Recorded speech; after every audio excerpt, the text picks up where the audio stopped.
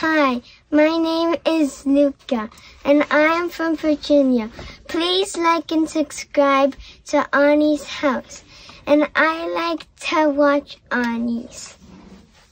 Hello, my fabulous reading friends. It's Awnie. I'm so glad you came to read with me. Are you ready for a story? In this story, we'll meet a girl who's in over her head. Every afternoon is filled with lessons and practices, and sometimes she feels overwhelmed and exhausted. Let's find out if things can change for her as we read The Busy Life of Ernestine Buckmeister. If you have a copy, go get it so you can read along with me.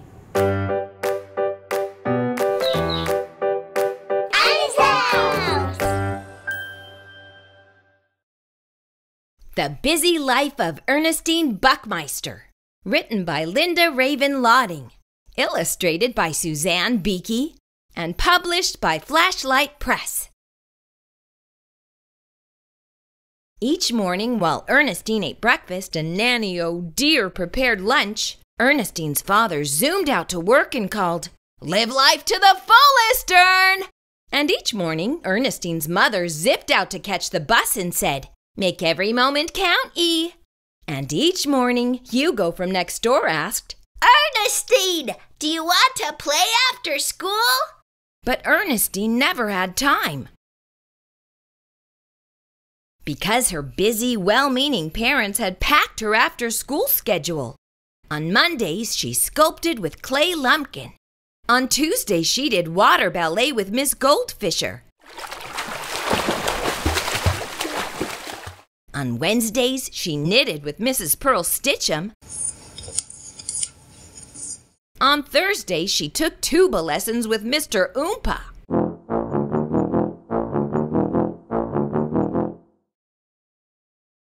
On Friday, she yodeled with Little Old Lady Who. On Saturday, she studied karate with Grandmaster Hi-Ya. Hi-Ya! And on Sunday, she practiced yoga with Guru Prakash Pretzel. Thank goodness the Buckmeisters had Nanny O'Dear to help Ernestine stay on schedule. Nanny made sure Ernestine got to all her classes, but sometimes they were so busy, things got confused. Yodel-lead-a-load-a-lead-a-low.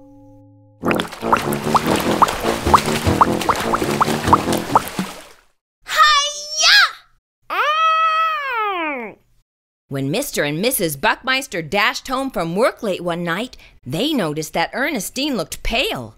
"Maybe she needs some face painting lessons," said Mr. Buckmeister. Nanny O'Dear just said, "Oh dear."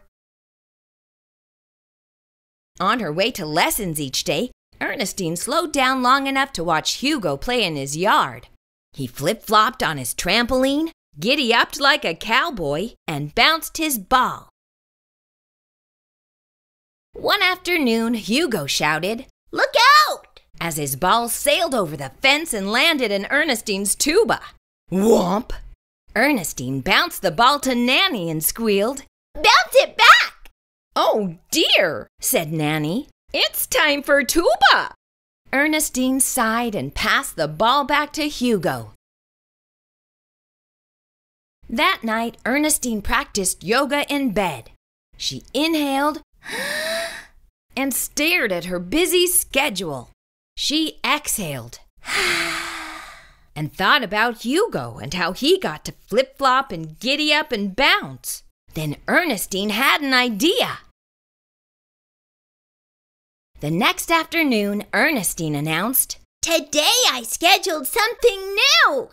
"But you have yodeling," said Nanny. "It's written on my...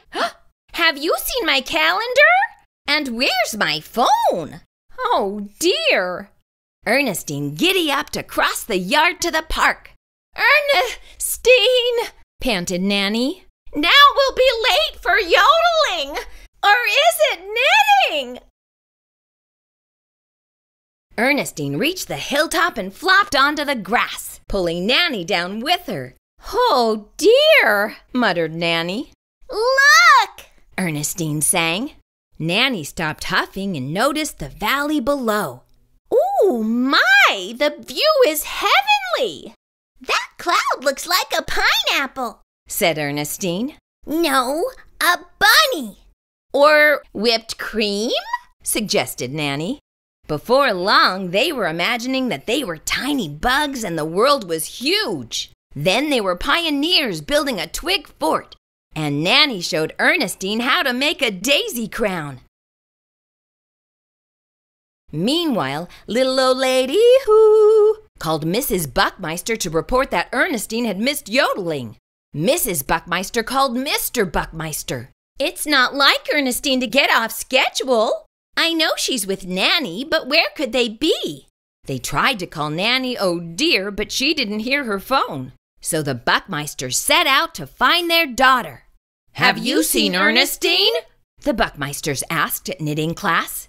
Mrs. Stitchem replied without dropping a stitch. Knit 1, purl 2. Sorry, I can't help you. They dashed to karate. Hi-ya! Called the Buckmeisters. Is Ernestine here? Grandmaster Hi-ya answered. No! With a flying twist. Maybe she's at water ballet, called Mrs. Buckmeister.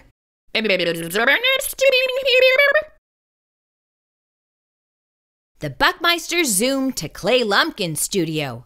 There were lots of children sculpting, but no Ernestine. They rushed to yoga.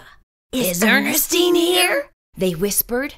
Guru Prakash Pretzel was meditating, and all he said was, Om, Om.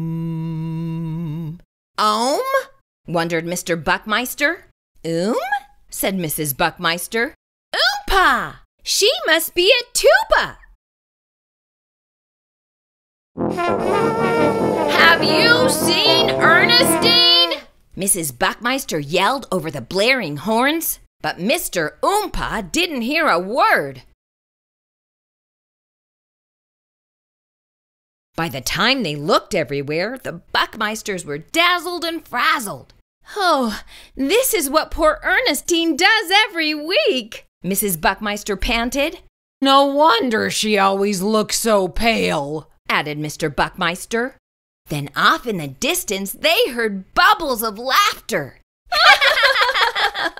The Buckmeisters trudged up the hill, and there was Ernestine, her cheeks as rosy as apples. Ernestine Marigold Buckmeister, called Mrs. Buckmeister. Where have you been? Oh, dear, Nanny stuttered. Well, you see, we were right here, Ernestine squealed.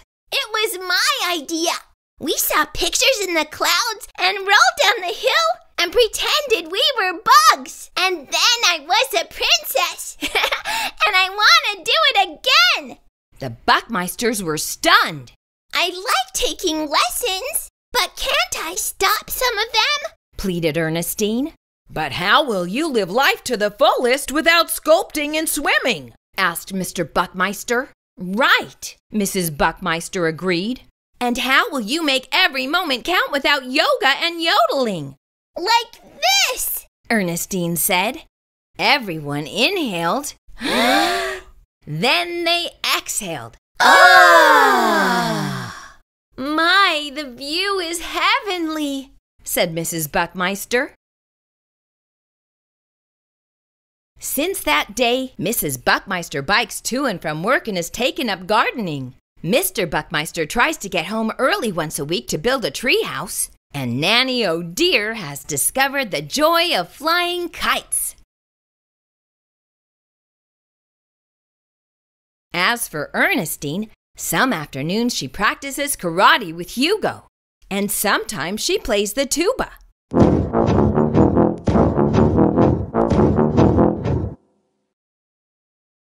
And sometimes she just plays.